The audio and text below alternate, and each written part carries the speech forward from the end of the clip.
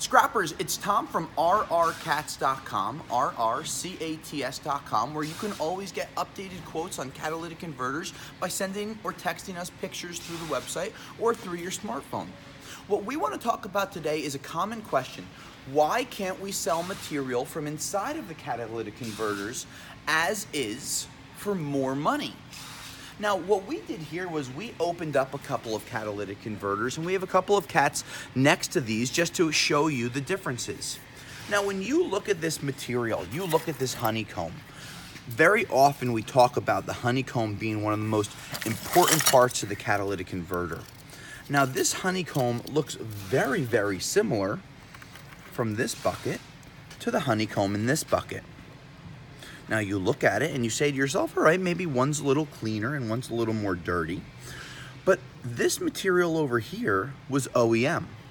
This material was out of a Honda cat that was worth $300. This material was out of an aftermarket cat that was worth $10. And when you look at them next to each other, they look almost identical. So when you send loose material in, and you ask, why can't I take the material out of the catalytic converter? It's because we won't know what it came from. When you have two like items, when you crush them and you see this loose material, and then you look at this loose material, you say to yourself, well, how do I know by looking at it that it's OEM versus aftermarket?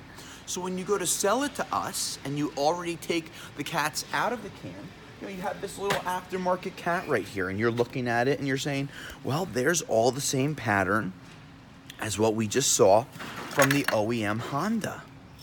And then you go and you look at a GM cat and you see the same pattern inside, and you just start to compare how similar they look.